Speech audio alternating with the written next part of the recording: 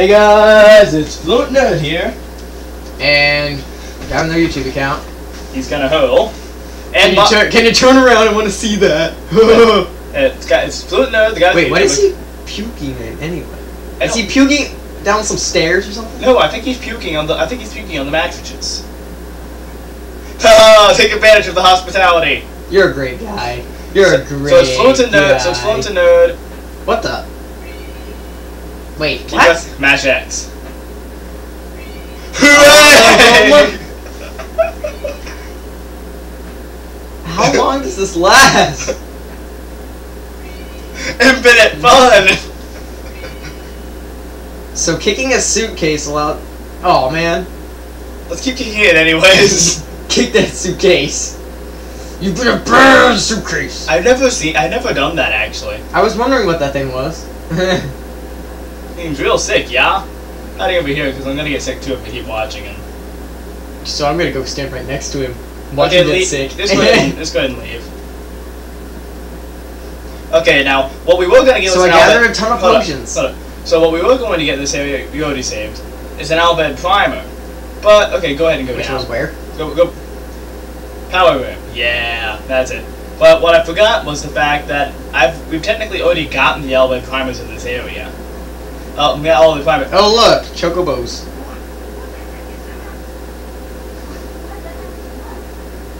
Chickens. Slaves.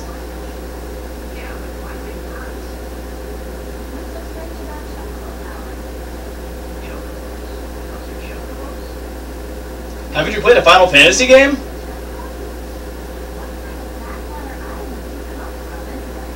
They're sexy little birds. Yeah, okay. Big birds. They're sexy big birds. That's right. You can literally end up. That's a bit of dialogue. It's totally optional, mind you. Aw, so cute. Talk to her. What happens if I flip the switch?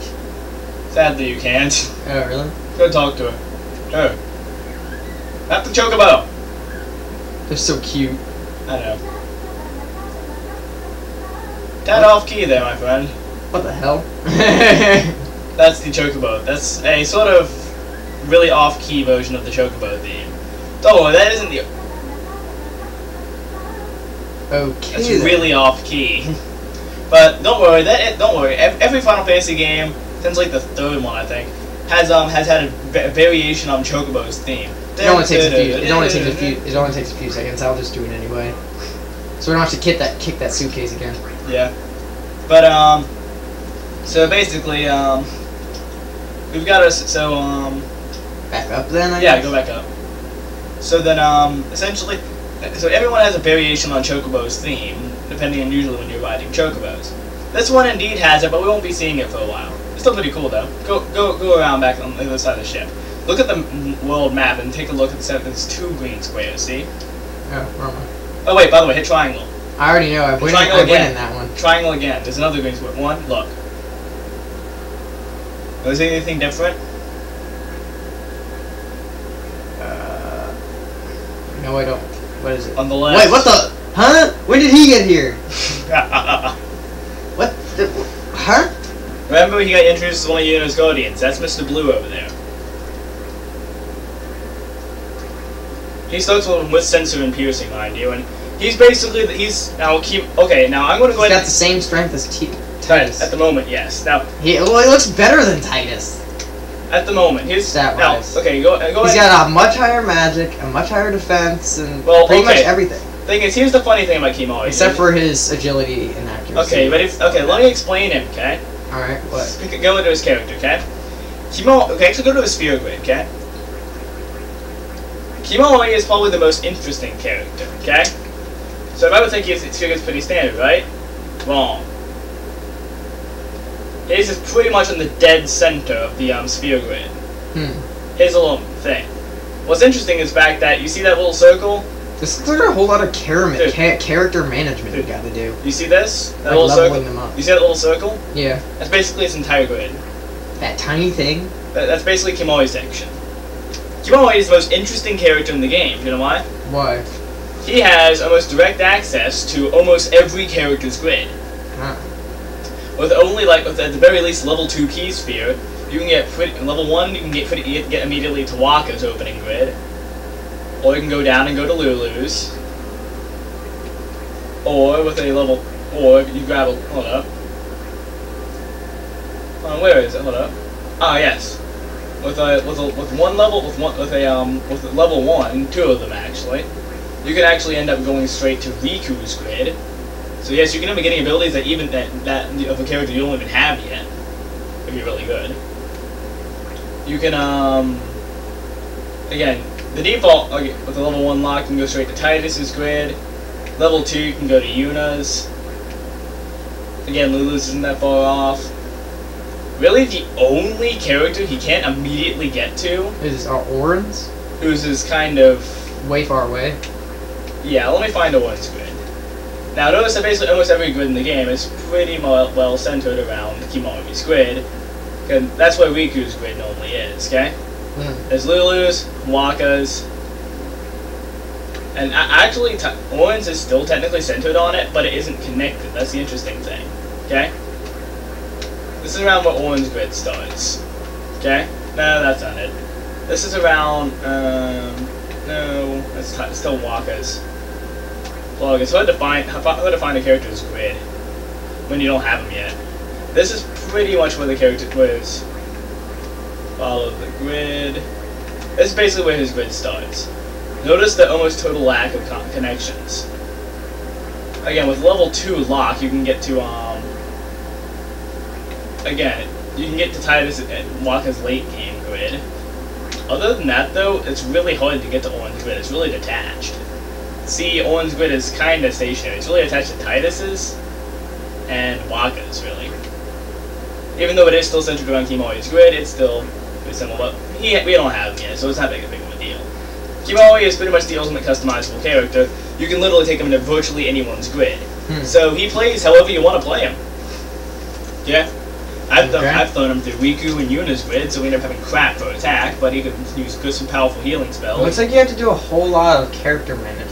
Kimahori's got the most character management, because Kimahori's basically the big split path fan. Let's actually play this game. Oh, sorry. Now, there's another. Now, notice that there's 2 green squares. I already win in this one. There's 2 green squares. I already win in this. No, there's 2 of them. You notice on the map? There's one right there. Exactly, go down That's down, which I just came from, and this is the captain's quarters. Okay, then go up. And around. No, other way. I mean, up, I mean forward. I think there's a door. I thought there was a door up here. Yeah, it can get kind of confusing at times. Okay, let me just run around and try to find this place, okay? Try to find the map. Sorry for the almost total lack of progress in this episode. This one area is kind of really easy to get lost in.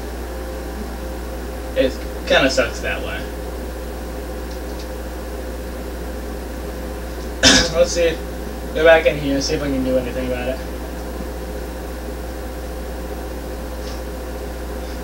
Yeah, the ship is kind of a chaotic place.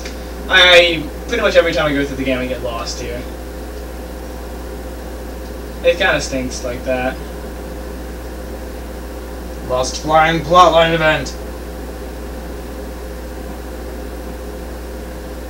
Pretty much it sort of boils down to run around and try to figure out where your room is. Well, let's go talk to everyone on board first. Wait a minute, was there a chest in there? I already checked that thing. Oh, no, I didn't. Sorry, guys. Again, what's the time? Can you check the time? Why do you still leave your shoes on? Oh, there's another Waka event. It's actually 9 minutes. Ah, another plot event. We gotta keep on talking to these characters.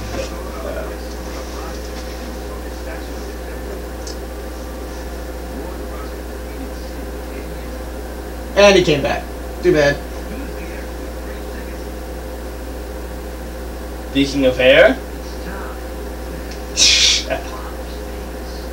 Standing idly by. What's with that hood, anyways? What? You mean her hood? He's up. Yeah. Waka's a bit lacking in the imagination department. I think all of it. Oh, those great eyes. I think the rest of it. Went to his neck. Put my soda down. Oh, everyone's moving. Yep. Go talk to Yuna now. Now that the roadblock has been cleared.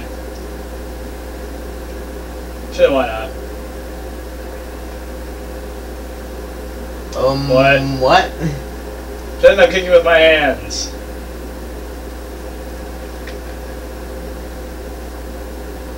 Yeah. Ha. Oh.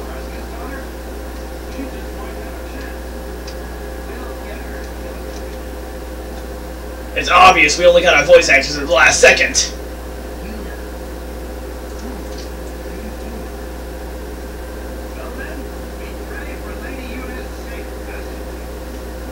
His pants are really weird. I got picked up on the street and asked to speak this part. He has really, blar. He has really weird pants. Just saying. Everyone does. This is Spira! Home of the weird pants. Home of the weird outfits. Please don't tell me she's gonna jump off the boat. It's Titanic! It's Titanic! No, it's Titus. It's Titanic. Wait, Titus. Dude, just shut up. That doesn't work. Just don't even try. What is with that hood? Oh, you mean that weird white hood that looks like you randomly taped it on? Yeah. Like it's barely a hood.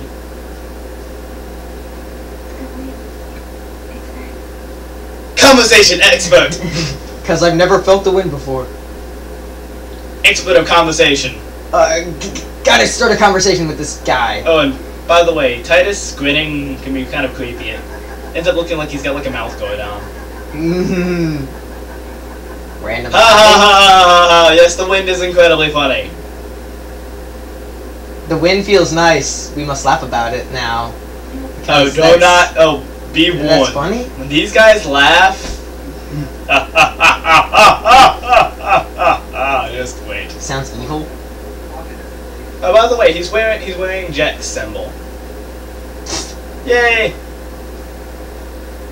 His clothing just looks odd. Yeah, he got Jack's symbol all over him. Jesus. Yeah, he looks like he has fish netting on his. He says he hates his dad. He's wearing his symbol in like 3 points on his body. What the heck?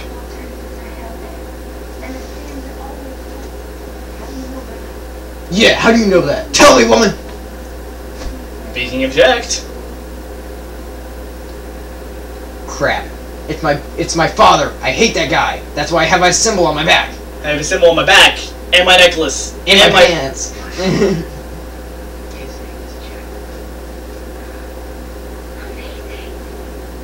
That's so awesome! Yeah, Yuna, for all her interestingness, her character is kind of really flat in this game. That's pretty much the one reason she isn't the main character. Her character is almost totally flat.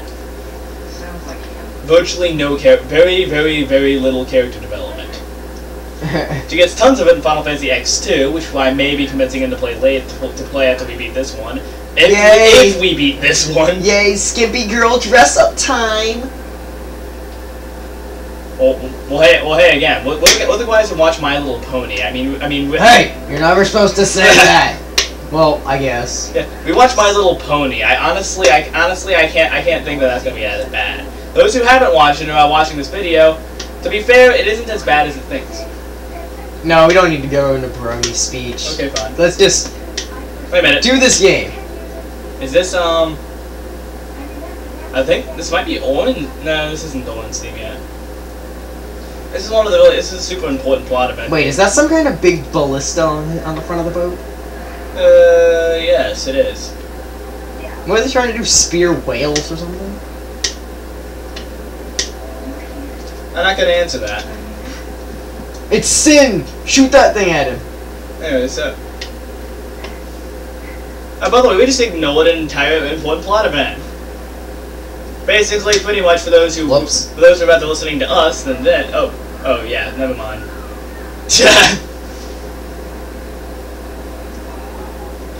Whee! Tumbleweed! Oh boy. Now we have to... Now we all get attacked by Sin. Yeah. You know how you said spearing whales?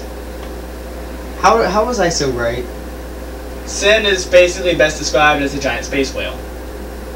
Alright then. So... This should come in handy!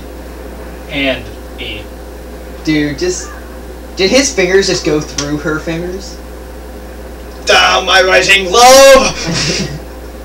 Fire the ballista! Dang it, my writing glove is so slippery with ink! Wait, did it just go suddenly to FMV? Yep. Go from FMV to and then this? back. What? I think it's just... Oh! Just standing there weirdly. Just going to FMV and back just to avoid having to animate Kimari. See? Wow. How did I know?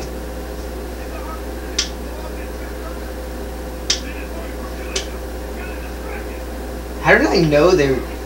Did I have some weird mental powers, don't I? I mentioned the ballistas on the ship. Pony power! Wait, so I mentioned the ballistas on the ship, I mentioned them firing at whales, and then... I don't know. Still. Aim down the sights. Yay, FMV again, for no reason. And you just basically spew to God. Have fun dying a horrible, painful death. Ooh, whale. Yeah, that's what Sin actually looks like. Instead of the giant sphere of water at the beginning. And then we all died. The end. Game over. I have silver hair now! Oh look, now its scales are going to come and Okay, now I have something to point harass us. Now there's something I have to point out about this part. You wanna notice? Right here.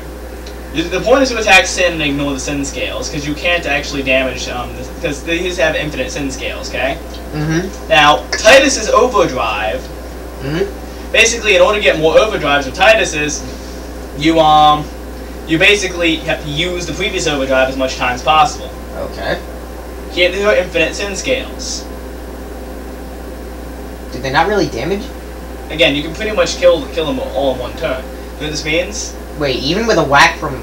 Not with Yuna, but all the other characters. Just have Waka come out here, basically you can one-shot all of them, mostly. Really? Now, again, put 2 and 2 together. Just spam these guys. Just spam the overdrive. Many people have actually gone through this game and just used the overdrive on here over and over again, and you can literally end up getting Titus's fourth and final overdrive before you pretty much right after you left the basic tutorial areas. Wait, do I get any source of damage taken if I just keep on killing these things? Nope. Sin can't attack. Wow, really? You know what, I'm just gonna kill them all just real fast. Because I feel like it. Again, you're not gonna insta-kill them right now, but you're gonna do pretty much, and their damage output is crap. These are the guys you attack. These are pretty much the same guys you attacked in the opening, with Titus and Orin. Okay? You know, those weaklings? And Sin is basically just going to make really cool motions every now and then. It isn't going to do anything. Miss. Again, you can basically sit here and do this all day if you really want to. Wow. What was that? Crit. Crit? Wow. So, yep, you can literally get Titus's final overdrive right now. By doing this? Yep. Infinite! And I can spam them. Attack the fin!